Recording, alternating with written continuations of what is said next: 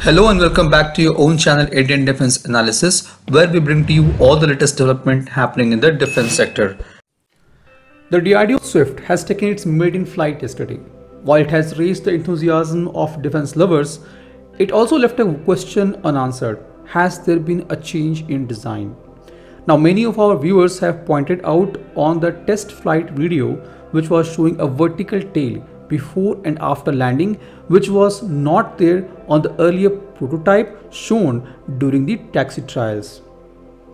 At the 13th second of the test flight video, which the Swift is attempting to land, the vertical fin is not visible for almost 3 to 4 seconds, and only when the camera angle changed to side view and closer, the fin could be seen.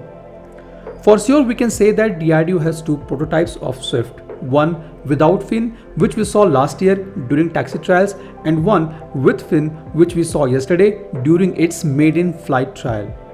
Now the question is, why the vertical tail has been added?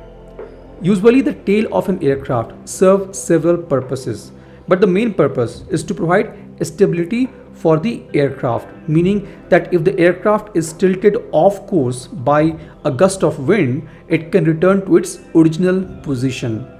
Tail includes control surfaces to control the plane.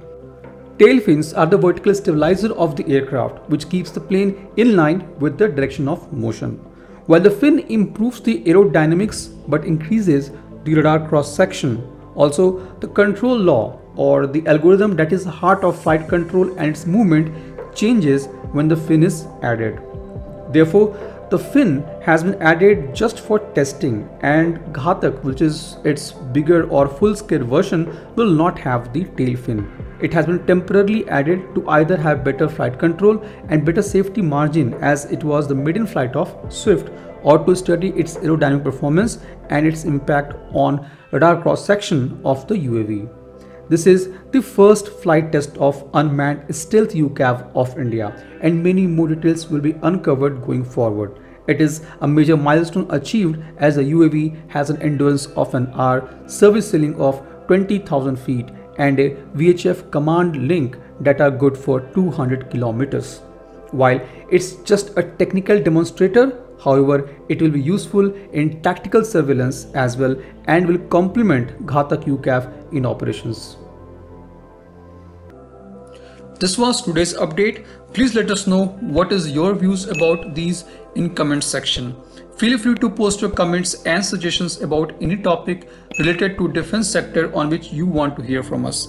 With this, I would like to say goodbye and Jai Hind, friends. Please like and subscribe our video if you have not done already. We'll be soon back with more interesting and amazing development happening in defense sector.